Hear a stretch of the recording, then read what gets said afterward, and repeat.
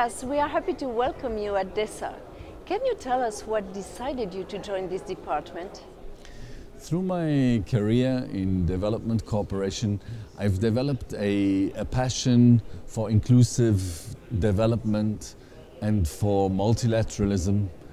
And I've had in the past the opportunity to work closely with the United Nations in different capacities. This was a very logical position for which to apply, and I'm of course very honored to have been selected. What are your first impressions during this first month after taking office?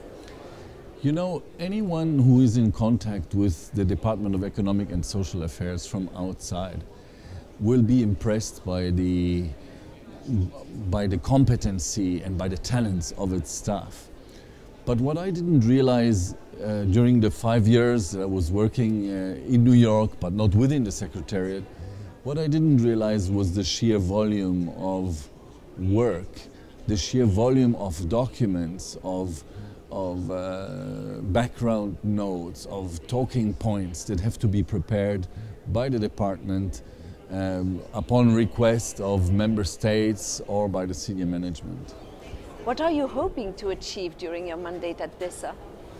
The Millennium Development Goals, but also the whole process coming out of the Earth Summit in 1992 or the Social Development Summit of Copenhagen in 1995, these were so important in maintaining a focus and a strong level of attention of the international community on these different aspects of development.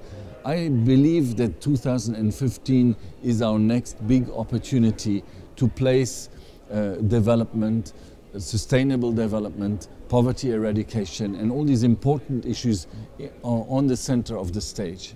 And I hope that through my work as coordinator, as facilitator within the Department of Economic and Social Affairs, I'll be able to support this process and play a catalytic role in it. You are now Assistant Secretary General for Policy Coordination and Interagency Affairs. What does this mouthful title mean to you? It's true, it's a mouthful. I think what it means is that I don't have the knowledge, and that I will be dependent on many excellent people and organizations to work together with me to be able to achieve a coherent contribution of the UN to this post-2015 agenda. There are 30 floors between the basement where you used to be and your actual office. What does this climbing 30 floors mean to you? Well, it's impressive. This building has improved a lot physically, but I think that I will not lose touch with what is happening in the basement.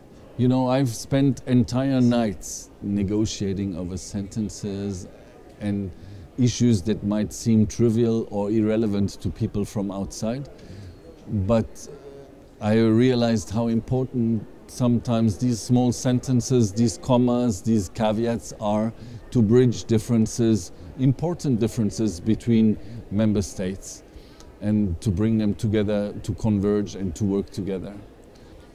So whether serving in the field or at headquarters, I've actually served mostly in small countries. And I believe that has given me a sense of how important multilateralism is to even the global playing field for important issues. Do you have a problem-solving strategy? I think that I'm not a person who just will move forward blindly for a certain objective which I have established for myself. I'm a person who seeks out different opinions, different positions, and tries to do a rapid iteration of different scenarios until the best solution is found that can bring everybody on board. Are you a go-ahead or a follow-me person? I think I'm a come-with-me person. Thank you very much, Mr. Gas, for your time. Thank you.